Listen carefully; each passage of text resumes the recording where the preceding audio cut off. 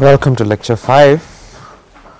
So today we will do a slightly more complicated programming language for which there is also a compiler, but before that let us briefly summarize what we did last time and also answer the question. So we will follow more or less the same abstraction levels, except that this brown I will change. So programs and commands and atomic commands and a context free grammar notation will remain the same. So let us look at last time's grammar. We had this grammar. Firstly, the grammar of programs was that every program is just a command.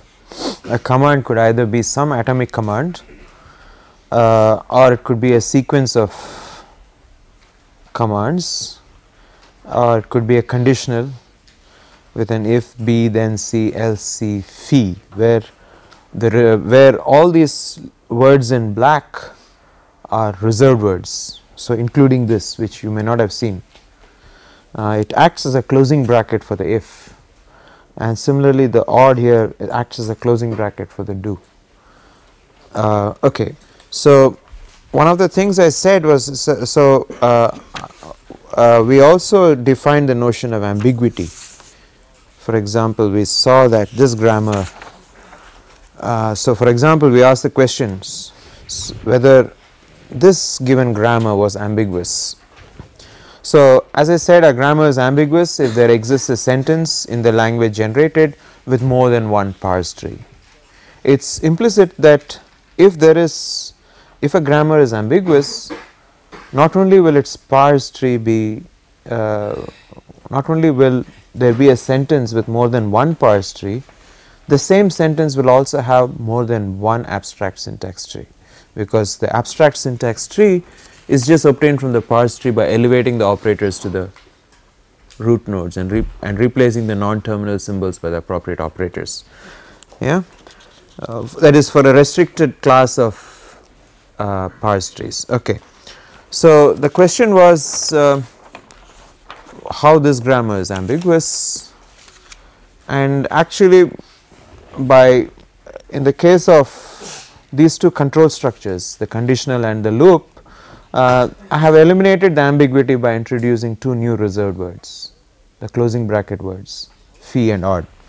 However, this sequential composition or the sequencing operator, which is a binary operator on commands, actually gives you ambiguity. So let us see how that happens. So for example, you could have three commands. So let us assume you have C1 semicolon C2 semicolon C3. These three are either atomic or compound commands, I do not care, but these three commands actually give you two different parse trees. So you could, for example, you could have a parse tree like this,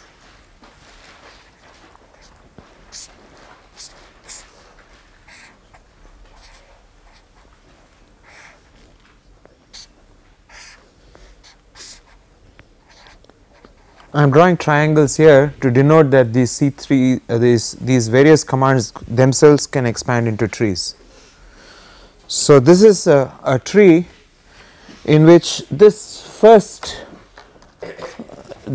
semicolon is the root and the second semicolon is the right subtree, is the root of the right subtree, right.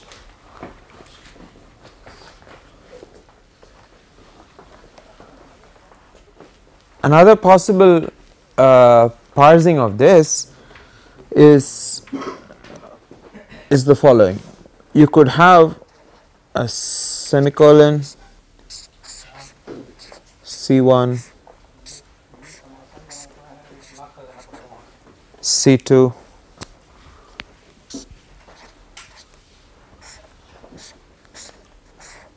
C3, in which case this the first semicolon is actually here it forms the root of the left subtree, and the second semicolon is the root of the tree.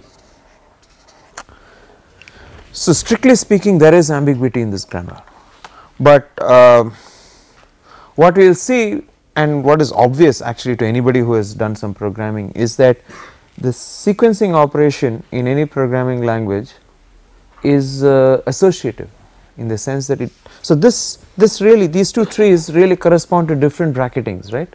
So, this tree, for example, corresponds to the bracketing where you have C2 and C3 bracketed inside and C1 and C3 bracketed inside, outside, and this tree corresponds to the case where you have C1 and C2 bracketed inside and then C3 bracketed outside, right. So, this corresponds to C1 semicolon C2, the whole thing semicolon C3, and this corresponds to C1 semicolon C2 semicolon C3, right. But since in general the sequencing operation, as we will see later in the semantics, is really a function composition operation, and the function composition itself is associative, we will see that sequencing is also associative. So, what it means is that as far as the implementation of the language is concerned, any implementation can take any decision with regard to the semicolon operation. So, the fact that it is ambiguous does not matter as far as the runtime behavior or the meaning of programs is concerned. Yeah, so that's a small matter which we have disposed of, but in other cases things can change, as we saw an example of Boolean expressions where there was ambiguity if you did not introduce parenthesis, and it can actually change the value of the Boolean expression depending upon how you parse the Boolean expression, right. So let us look at how, if you were to actually look at a language reference manual, what would it look like. So we have, so most languages since Algol 60 use a notation called the Backus-Naur form. Okay, it is actually a notation created by John Backus and Peter Naur in the definition of Algol 60. The Algol 60 report was the first language which used a rigorous syntactic form based on context free languages and context free grammars to define the language accurately. Before that, for example, Backus was involved in the creation of Fortran, and the net result was that since there was no clear syntactic definition of the Fortran language, every Fortran compiler written by various people gave different interpretations to the syntax of Fortran, and what that resulted in was that Fortran programs were not compatible across machines. So, for example, the way one compiler treated the Fortran syntax was different from another compiler, and moving programs from one machine or one compiler to another compiler became a huge problem. It became a huge problem in the sense that you required a whole team of programmers to actually either entirely rewrite that program to suit the new compiler or the new architecture of the machine, or it required substantial rewriting and patching up of programs so that they would run correctly on the new machine or on the new compiler. Okay, so by that time, of course, context free grammars had become quite popular as a form of theoretical study, and Backus and Naur defined the Algol 60 language using this notation. They were, well, as far as we are concerned, what they used was, to ensure readability, they did not use non-terminal symbols. I mean, they did not use single character non-terminal symbols. They used full words. So they wrote statement within angle brackets, and since there was no arrow mark on the typewriter, they used a double colon equals, which has now become standard. Okay, and so they wrote all the productions in this form in full, with the non-terminals being enclosed in angle brackets and the arrow being replaced by double colon equals. But actually what is more convenient, and which came up very soon, is what is known as the extended Backus-Naur form. Okay, the extended Backus-Naur form, it just adds the power of specifying regular expressions within context free in a convenient fashion. That's all. It's merely a convenience. We should remember that firstly, regular expressions are also context free, but what happens is that there are many constructs which, for example, allow for options or 0 or more occurrences, and in order to specify them by a context free grammar with the limited notation that we have, what it means is the introduction of new non-terminal symbols to allow for those kinds of iterations. So, the extended Backus-Naur form essentially uses the Backus-Naur form extended to include iterations in choice. So, for example, so here you have one thing. So, let's look at this. So, supposing you had a Backus-Naur form production of this form, okay, where alpha, beta and gamma are strings of terminals or non-terminals. Okay. So, if you had a production of this form, A goes to alpha, note that as usual I am using my light brown brackets for the notation, for the Backus-Naur form notation or for the context free grammar notation. Yeah. So, this would be equivalent to the two productions, A goes to alpha, B gamma, where B is a new non-terminal symbol which is not already there in your set of non-terminals, and B either goes to epsilon or to beta, right. So, this just says this is something, this notation, the extended Backus-Naur form notation, is something that you will see quite often. For example, on any Unix machine, if you run the man pages for some command, so you will find that there are various options given, switches given, and they are usually separated, they are usually enclosed in brackets of one kind or the other. Normally they use square brackets to represent the various options. So, a typical example would be that, for example, for if you had more than one option, as in this case, the two options, the several options are either separated by bars or they are separated by commas, and what it means is that this is equivalent to this set of productions with a new non-terminal symbol. And since in the definition of a programming language you do not want to clutter it up with new non-terminal symbols which do not have any particular significance, okay, except that they aid in writing out a grammar more systematically. If they do not have any logical significance, you would not like to introduce them, right. So, for example, if you had the option of having an if in a language like Pascal you allowed both statements, both the if then statement and the if then else statement, then the else clause is an option, okay, which ideally could be separated out, but then the else clause actually belongs with the if and the then as a grammatical entity. So, you would not like to separate it. And so what you would do is you would put that else clause in the definition of your language. If your language allowed an else clause and a normal one arm conditional like if then, you would put the else clause within these square brackets, right. So that you reduce the amount of the number of non-terminal symbols. Remember that a programming language, a real world programming language which is actually being used, is actually quite a large piece of syntax by itself. Without actually complicating it further, by adding these extra non-terminals which do not have any particular significance. Yeah, so which have significance for the compiler, which have significance for accurately specifying the language, but otherwise do not have grammatical significance.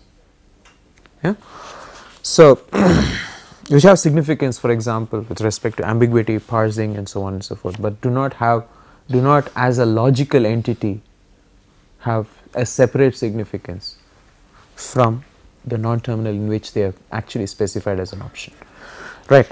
So the other thing is that you can have 0 or more repetitions of some option. So if you were to have a production of this form, A goes to alpha within braces beta gamma, then this is equivalent to saying that you have two productions of the form A goes to alpha B gamma, where B is a new non-terminal, and B is, this denotes 0 or more repetitions of the string B in your production, of the string beta.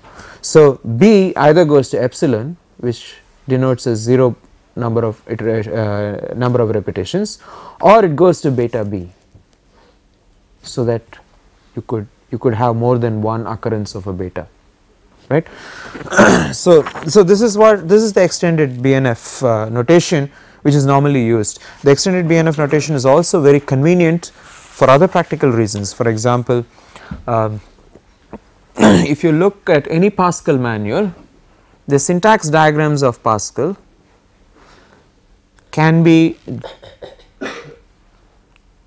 are directly equivalent to the extended BNF notation. So you just have to follow the arrow marks in the syntax diagram and they actually give you the productions, okay, and they correspond more to the extended BNF notation than to the ordinary context free grammar notation that we have already seen. So for it's important to know this for sorry, for reading manuals, for learning a new language, and also for maybe and in general to know about the language, right. So let's look at a language. The last time we looked at a toy language which didn't even exist. So let's look now at a language which actually does exist. So this is the language PL0. This language is very much Pascal like. It was designed for the purposes of teaching programming languages, compilers, and so on, as a first course by Nicholas Wirth himself, the designer of Pascal. He has also written the compiler which is available with us. So the main thing about PL0 is that it is even smaller than Pascal. It has a single data type. The main features are that it has a single data type called of integers and nothing else, no other data types.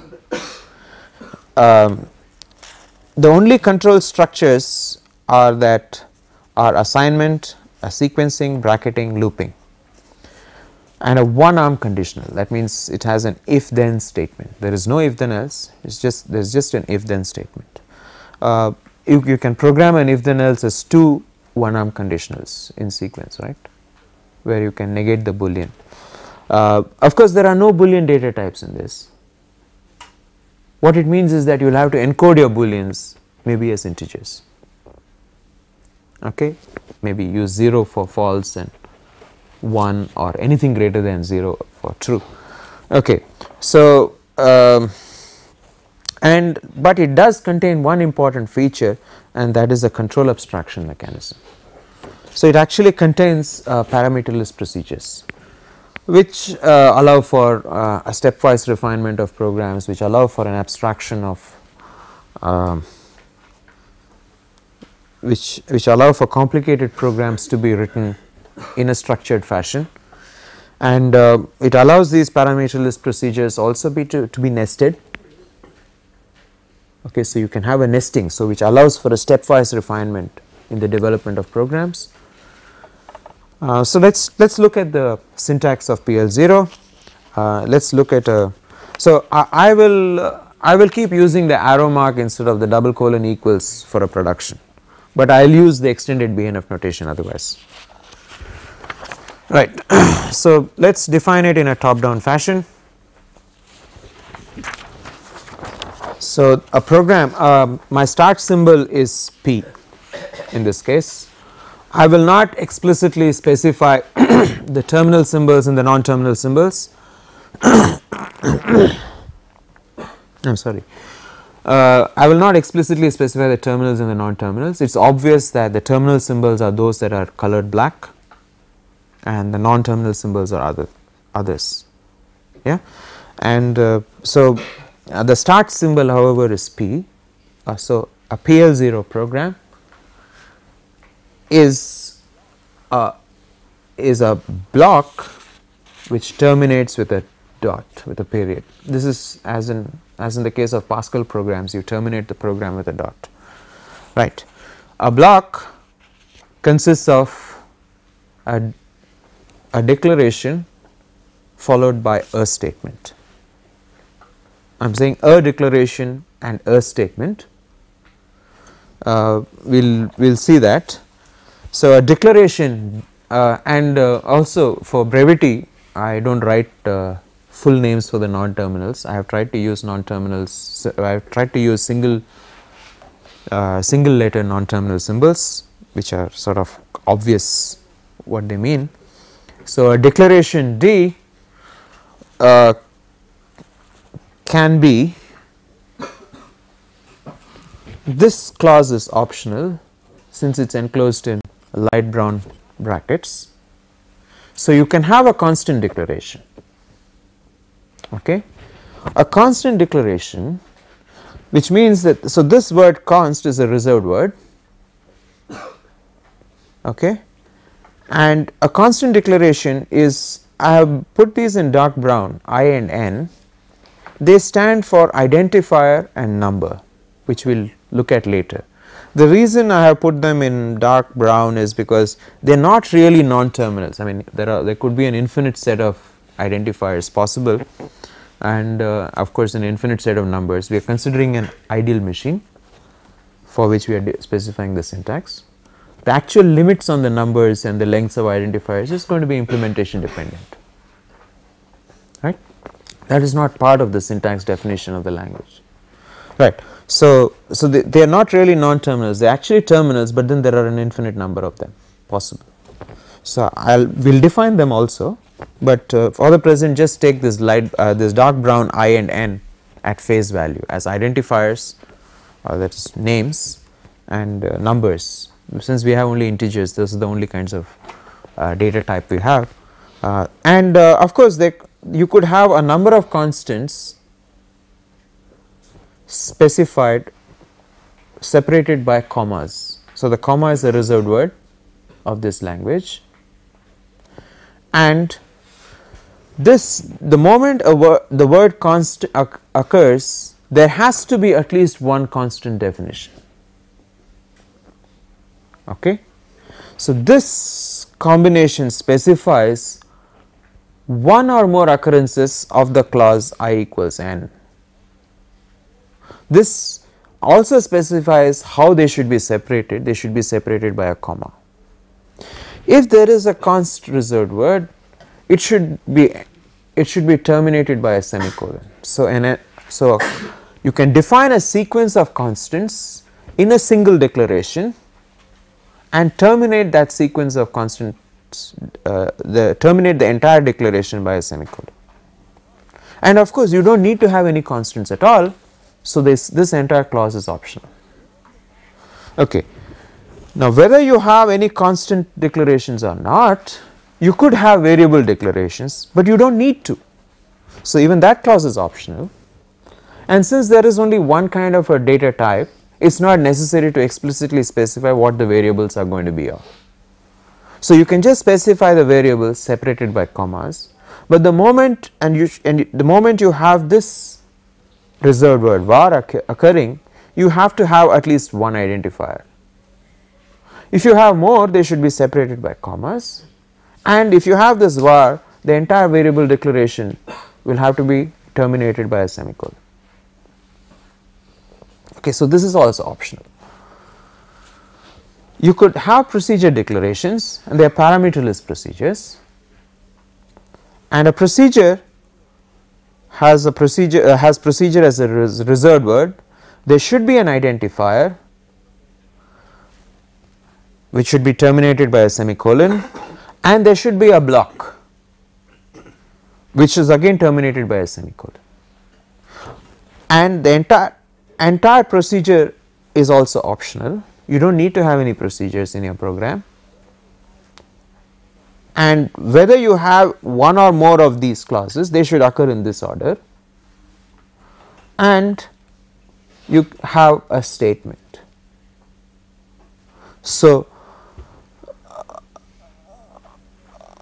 I should not have written this. Sorry, let us erase this. We are just considering declarations. So declarations end here, and of course the entire set of, since this is optional and this is optional and this is optional, you could have an empty declaration too. So this production implicitly allows the production d goes to epsilon. Okay, right. So now let us look at the statement which is S. So a block just consists of a declaration followed by a statement. So let us look at this definition of statements. So a statement itself could be empty, a declaration could be empty, which means an empty string itself is a program, but that need not worry you too much, that is a sort of a trivial case, but a statement could be empty. Otherwise you have an assignment statement is a statement, where an assignment of course is an identifier colon equals an expression. Note that there is absolutely no relation between what identifiers are declared in this declaration and what identifiers are used in the statement. So the syntax is context free, but the language feature is such that you cannot use a variable without declaring it. Okay. So that is something, that is a context sensitive feature which is not specified in the syntax of the language. Yeah. Okay. So then you have an explicit procedure call statement. Okay. So you can call an identifier, and the implicit meaning is that this identifier should have been declared as a procedure, otherwise you cannot use call. Call is a reserved word. You have the one arm conditional, which is if a condition then a statement. This whole thing is a single statement. You have the looping construct, which is just as in Pascal, and you have compound statements. You can coalesce a sequence of statements by bracketing them with a begin and end and call that a single statement. So this just says that you can have a begin, you can have an S. Note that since S can produce an epsilon, this could also be empty. Okay. Then you can have 0 or more occurrences of this. So for example, just a pair of brackets begin end itself is a statement. It's a trivial statement which does nothing. Okay, it corresponds to a no operation, for example, in hardware. So you could have 0 or more occurrences of this grammatical entity, and they are all separated by a semicolon, right, and this whole thing is a statement, right. So now we have our previous if you look at the only non-terminals that are not really been defined here are I and N, which I will define in the end, but all other non-terminals here have been defined, but of course they have also they have also defined at the expense of introducing new non-terminals. Okay. So for example, expressions, conditions, these are some things that we have to define. So a condition,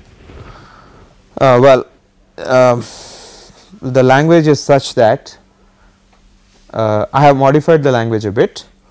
Firstly, there is a unary condition which for any expression E, note that since the only data type available is integers, the only expressions available are also only integers. Okay. So, this unary data type applies over all expressions, this unary condition, this unary predicate applies over all expressions and yields a true or false. So, the reason for using this odd is, well, partly because, well, it is nice to have a unary predicate, some unary predicate. Secondly, this also, the reason for choosing odd is because there is a direct jump on not equals in most hardware. So wherever you have jump, wherever or even in your high level programs, a large number of your programs are of the form while some variable is not equal to 0, do something. So in all those cases you could check for oddness of that variable, because a variable is also an expression, as we will see, and you could use this as a condition. So it is the otherwise you have various binary relational operators. Okay. I have simplified the original language to a certain extent by using single letter relational symbols. So that is why you have these odd looking symbols. Okay. So this is standard greater than, this is greater than or equals, this is equals, this is not equals. It's the original Pascal compiler, for example, allowed this as a not equals symbol. This is less than and this is less than or equals. The original PL0 compiler as defined by Wirth actually assumed that the less than or equals and the greater than or equals symbols were already available on the keyboard, which they are not. So I have had to change that.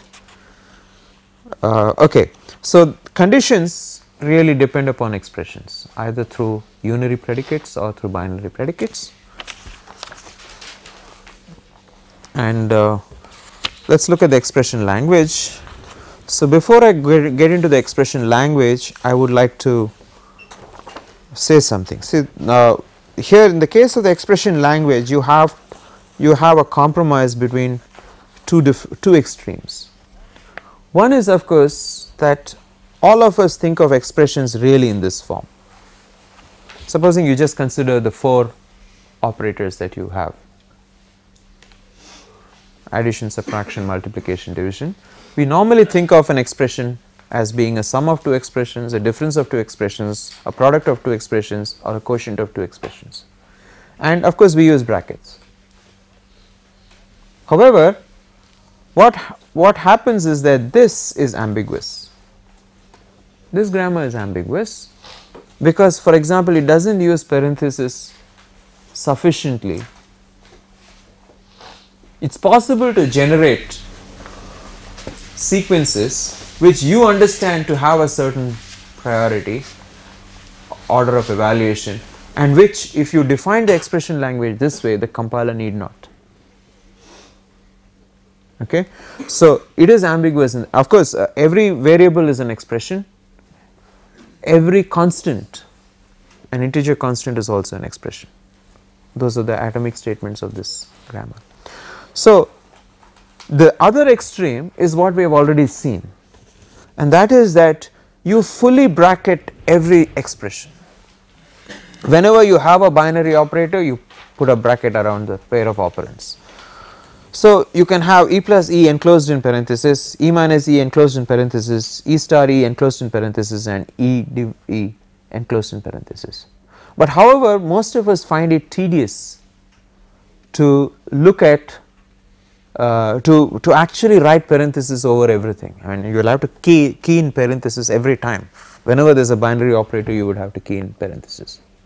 Okay. So as far as we are concerned, in our abstract language, in our abstract syntax, we will just, if we are looking at abstract syntax in string form, we will just assume them to be fully parenthesized.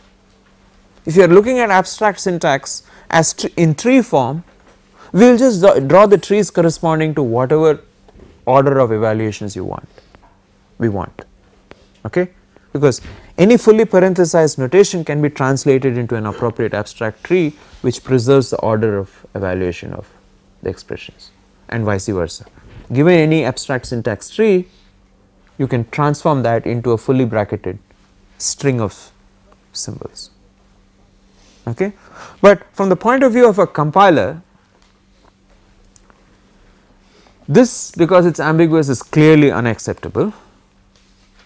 This, because it is tedious for every programmer to write fully parenthesized versions, makes it inconvenient. So what one has to do is that one has to strike a reasonable compromise and try to define the expression language in such a way that it is not ambiguous, it is not tedious, and it follows all the conventions of follows all the normal conventions of mathematical notation. Yeah, right. In passing, let me mention that this plus and minus are also overloaded unary operators. For example, you can take negative numbers, or you can write positive numbers as plus something, right. So then they become unary operators, okay. So a negative number is just the unary minus of a non-negative integer, okay. So it is a unary operator there, whereas when it occurs in such a form, it is a these plus and minus are binary operators, okay. So we have to take that into account too. There is overloading, and we always, in our mathematics too, we have used a lot of overloading. For example, in our programming too, addition, subtraction, multiplication, division, and multiplication are used for over both real data types and over integer data types. In the Pascal language, they are also used for set operations, okay. So they are overloaded tremendously, and this overloading is something that one should take care of. So the normal conventions that we follow are that unary operators usually bind the tightest, okay. That means a unary operator, its influence extends over to the first available symbol, and that is it, and it takes precedence over everything else, over all other operators, except when there are parentheses, okay. So if you have a unary operator and a large expression enclosed in parentheses, then it is the negation of that entire expression and not of the first symbol after the expression, after the left parenthesis, okay, right. And plus and minus are of course overloaded, and the normal mathematical convention is that multiplication and division bind tighter than the binary operators plus and minus, okay. However, multiplication and division lose precedence over the unary operators plus and minus. So if you have for example minus 5, if you have an unparenthesized expression of this form minus 5 star minus 3, then or minus 5 star 3, then what you mean is that this minus refers to this 5 and not to the entire expression, this minus refers to this 3, and this star binds these two. So the appropriate bracketing is this, right. So we have to take these conventions into account for the purpose of for giving a friendly user interface as far as the expression language is concerned, so that people with a normal knowledge of mathematics, mathematical notation, mathematical conventions can write programs, can write expressions that they have normally been trained to write, right. So let us look at the expression language. So what happens is that the provision of this convenience means that you require a more a fairly large number of non-terminals before you can expect to define it unambiguously, right. So, here it is. This language of expressions is available in all books which somehow or the other deal with parsing or compiling or anything. So, I won't go into great details about how it is unambiguous and how they have taken into account all the conventions, but you can see it at a glance that it will work, right. So, an expression is a term which might be preceded by a unary plus or minus, or since this is an optional clause, it may not even be preceded by any of these. Okay. So, it might be an unsigned term if you like, followed by optionally an addition operator and a term. Okay. Right. The addition operators are just the binary plus and minus. Right. So, please disregard this. Okay. So, any expression can be regarded either as a term, a signed or an unsigned term, or a signed or an unsigned term with an addition followed by an addition operator and another term. A term is something which is either a factor, which we will worry about later, or it is a product of two factors or the quotient of two factors. So, this M is a multiplicative operator. So, star and division, the multiplication and division are multiplicative operators, and a term is something that of this form, either it is a factor or it is a product or quotient of two factors, right. A factor is anything regarded as a single unit, either it is an identifier, which means that we are normally talking about variables or constants, or it is actually a number specified as part of the expression, or it is a whole expression in itself enclosed in parenthesis, right. So, you can see that these terms, that these three non-terminals E, T and F are mutually recursive, because E is defined in terms of T, T is defined in terms of F, F is again defined in terms of E. So, they are mutually and circularly non-recursive, circularly recursive, and they actually take into account the fact that you can look upon, so if you can look upon an expression as basically the sum of two things. So, you do not expand out into a term. So if you have that the outermost operation that is to be done is an addition operation, okay, you have some large expression whose root operation is an addition operation, that means that is the last operation to be done, then your context free grammar generation is such that the left operand, supposing it is just an identifier, so it will, your productions will allow it to go from E to T, then from T to F, F to I, F to E again, or F to I, and from I again it will keep circularly revolving. Yeah. Okay. So, we will so this grammar really takes precedence of operators into account, and the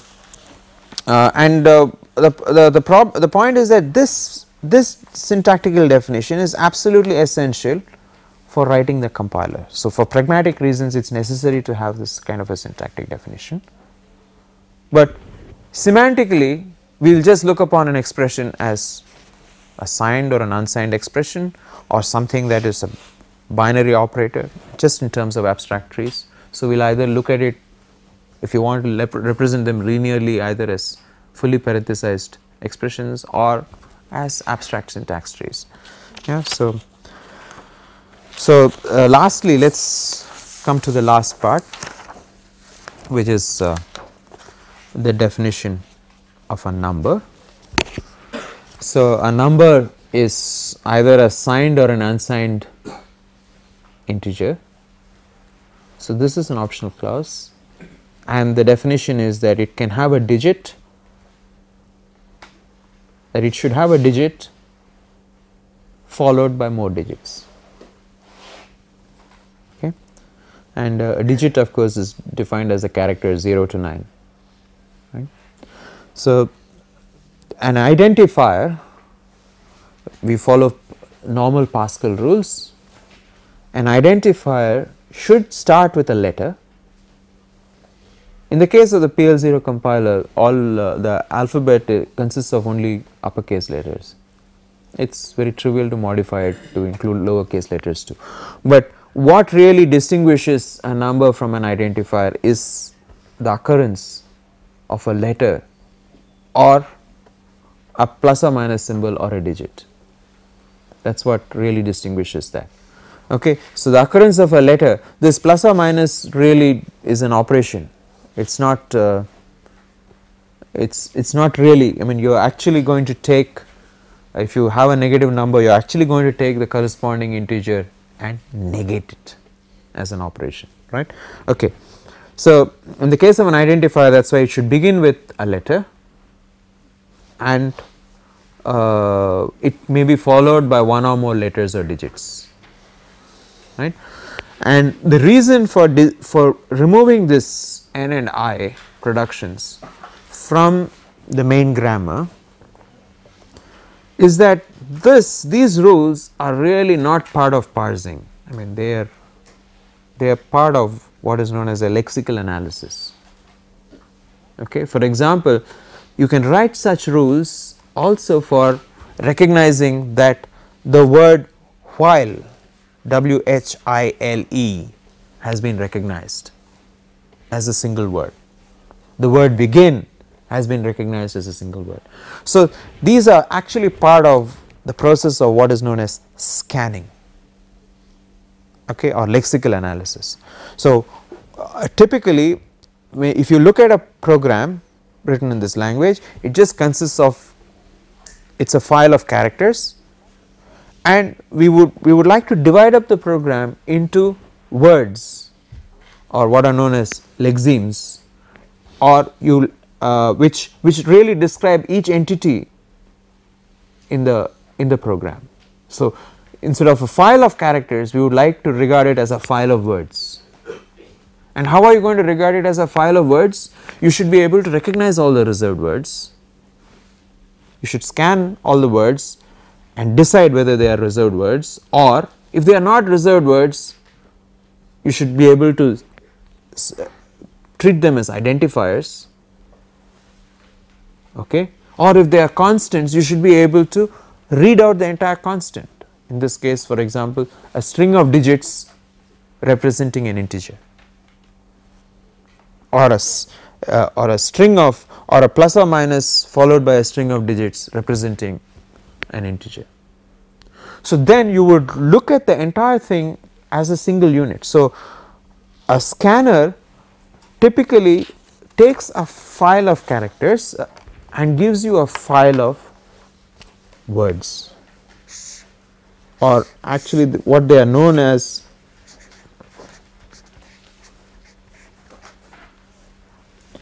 So, you have the user program is just a file of characters, and what you get is a file of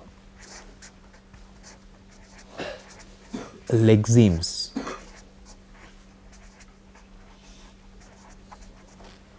Yeah. The word file is used in a very general fashion. I mean, it does not mean a disk file, it means any unbounded sequence, ordered sequence of objects. Yeah. So, the process of scanning converts a file of characters into a file of lexemes, and then the process of parsing actually takes over the handling. So that is one reason why I have not worried too much about for example these reserved words. So what I am saying is the process of scanning would have created a single lexeme out of all these. All these things are a single unit.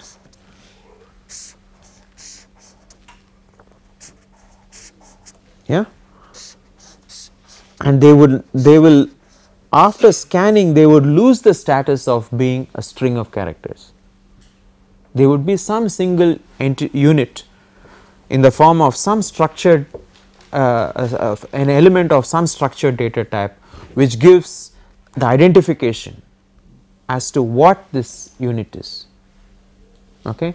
So, it could be an index into a table which says that, and with other details like it is a reserved word or it is an identifier or it is a constant, its type in a more complicated language, whether it is an integer type or so on, will be filled in later maybe after the area of after the process of parsing and so on is through. So, you will actually create a huge table of the amount of information that you have to extract from the program through all the process of compiling and keep it for use for checking, for example type checking, runtime type checks, compile time type checks, to detect undeclared variables, which is also a good way of detecting spelling mistakes, right.